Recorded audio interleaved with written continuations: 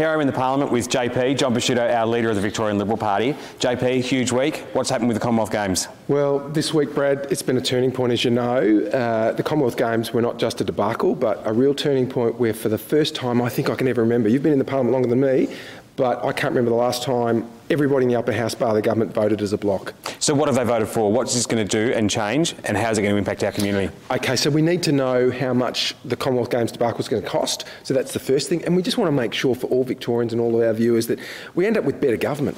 Yeah, JP, one of the things I'm really focused on in my area is cost of living, the gas crisis. Yeah, we oppose the gas ban. It wouldn't happen under us.